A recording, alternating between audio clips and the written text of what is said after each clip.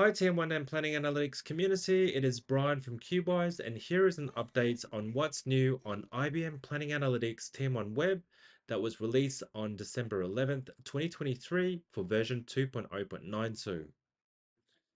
The pick list feature is now available for universal reports in TM1 Web. If you are unfamiliar with a pick list, it is a drop-down list that you can create in Planning Analytics as shown in image 1.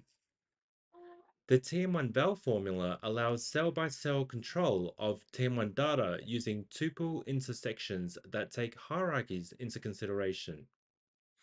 And that wraps up the updates for TM1 Web. I want to credit IBM for all the information provided.